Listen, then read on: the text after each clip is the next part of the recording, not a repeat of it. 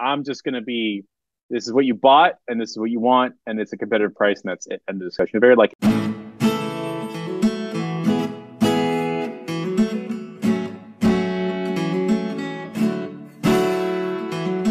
there has to be a simple way of getting this shit done, Yeah. not a complicated way. Don't add to it. When there's too much stuff, you should be taking away. Like, Yeah. what do we need less of?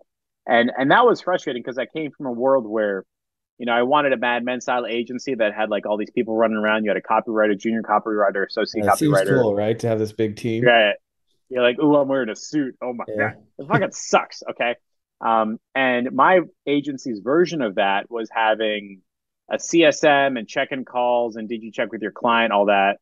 And I was like, man, I do not want to have to.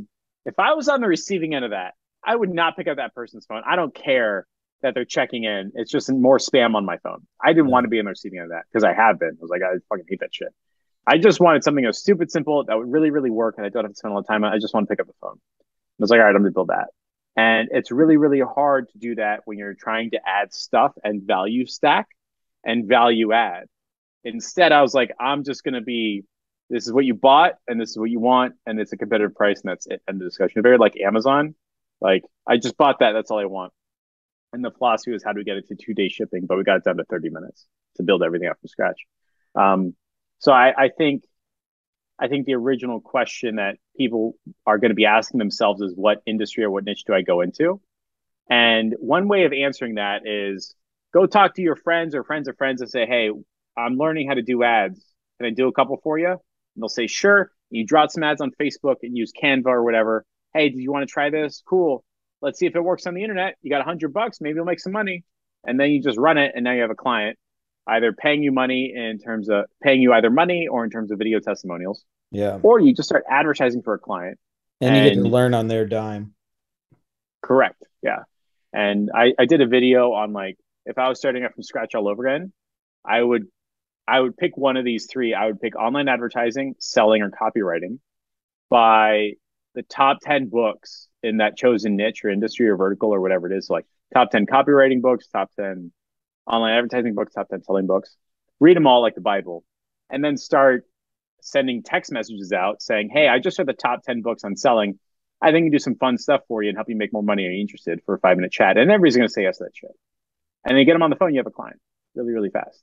But Yeah. that doesn't come from having that client avatar worksheet that we all know about, like their pains Yeah. and their problems and all that. Like I kind of like I went through the motions, but I had to throw it away because it was just taking too long Yeah. and it didn't work. So Yeah, yeah, and I also think it's an iterative process. Can't say that word. It's like yeah, you can't figure it out from the sidelines without actually talking to a few of the people in your industry. And so the biggest shortcut with that is just fucking talk to them, right? Like don't yeah, no yeah. street, no sheets, no anything, and figure out how to open that.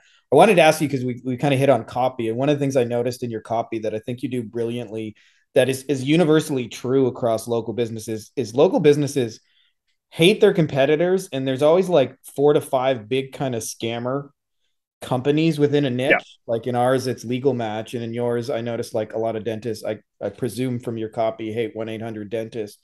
Yep. But you do a really good job of like calling those people out. I would love to just hear a little bit of like, the psychology of your copy and why you put that in there. So there's two schools of thought. The first is if I'm trying to get something up fast, I don't have any copy at all. I just put a Canva ad, creative. That's 80% of the win really fast. Put a lot of time, effort, energy into the product and the price. Once that is working, I have an internal argument of do I want to have more results and throw some copy in there and see what happens.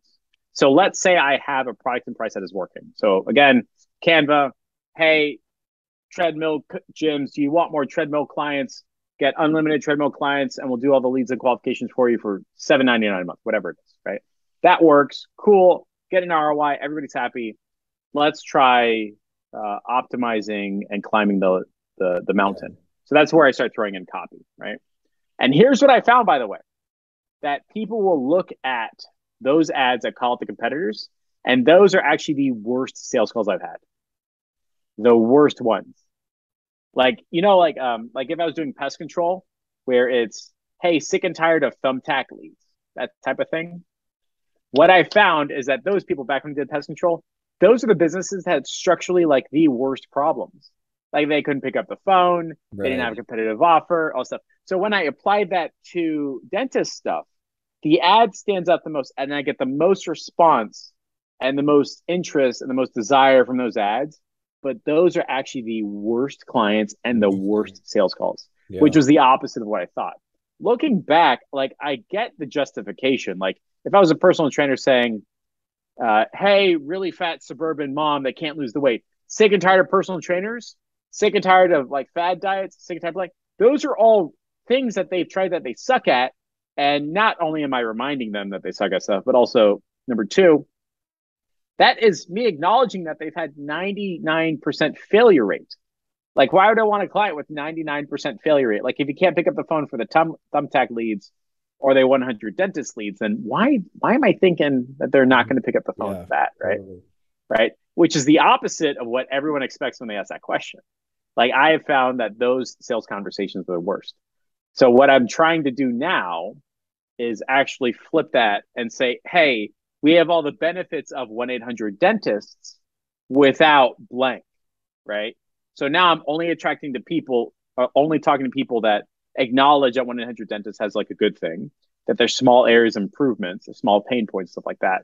But I'm going to be testing that out and try to optimize for the top of the Yeah. mountain because like we optimize down.